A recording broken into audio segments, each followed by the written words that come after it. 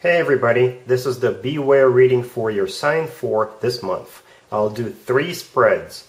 What you need to be aware of this month spread, the advice spread, and the next good thing that'll happen to you this month that'll at least put a smile on your face spread. Please like, share, and subscribe. Let's begin.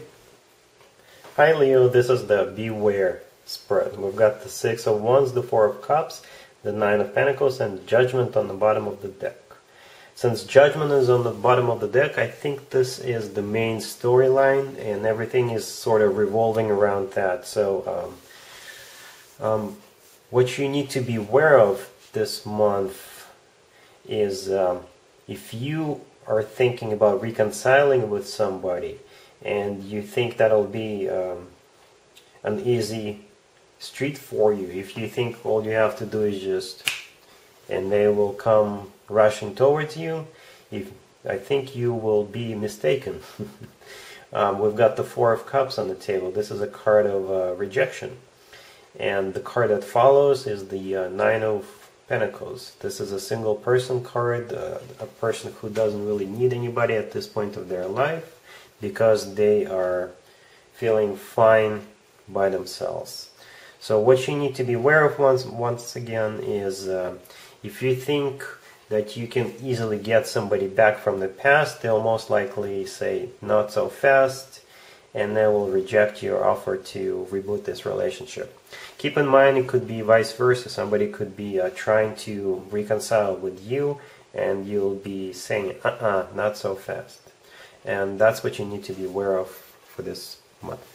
This is the advice spread. We've got the 5 of Pentacles, the 9 of Pentacles, and the King of Pentacles. You could be dealing with an Earth sign, Taurus, Virgo, or Capricorn.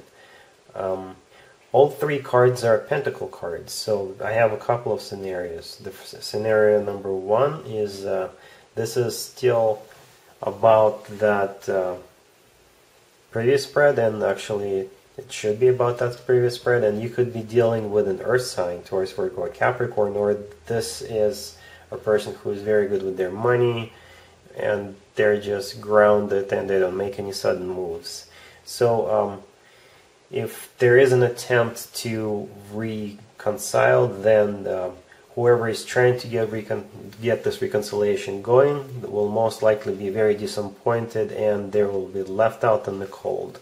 The 5 of Cups is the card of somebody being left out in the cold, and the 9 of Pentacles cards is back. This is a repeat card. This is a card of somebody who is fine being single. So like I said, if somebody tries to reconcile, to reboot the relationship, then that person will most likely be disappointed and their offer will be rejected. Another thing I can think of here is this could be about finances, because all 3 cards are about are Pentacle cards, right? So if you're dealing with either an Earth sign or this person is works with finances and good with money, then there will be some kind of also a rejection here, because the 5 of Pentacles is a card of somebody being left out in the cold. So if you're dealing with an Earth sign or someone who is very good with money, then there's a possibility of either you or them being left out in the cold, whatever the situation is. Let's talk about the next good and positive thing that's going to happen to you, Leo, in April. We've got Strength, the 9 of Swords, clarified by the Page of Cups, and the 8 of Wands. You could be dealing with another Leo. But I think the Strength card is you in this case. This is your personal card. And if you are a little bit worried about extending an offer to somebody else, not the person we were talking about in the previous 2 spreads, then I think you should not worry about it. You should go ahead and extend this emotional offer.